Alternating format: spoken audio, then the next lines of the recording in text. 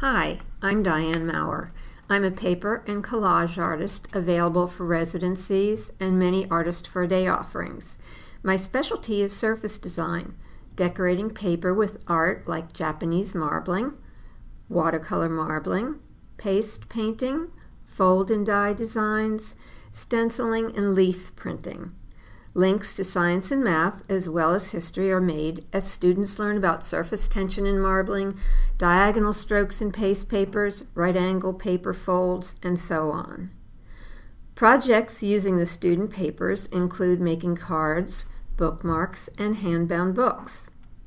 The books run the gamut from traditional one-signature books and accordion fold books to pop-up flag books with collage covers and fish jumping off the pages. I use some commercial papers on projects like the Bound for Africa book. Covers bear African textile designs, and interior pages are origami folded, so it's kind of a pop-up and accordion fold book in one. Students then color and glue in pictures of African animals, so they learn about bookbinding, African art, and wildlife as they work.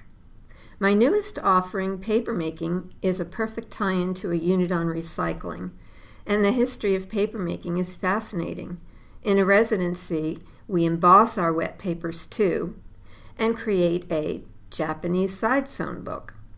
One of my favorite things about teaching is seeing a student look at a project like the tunnel book and say, "Wow, I can't make that." Then they follow along step by step and finish a project they're proud of.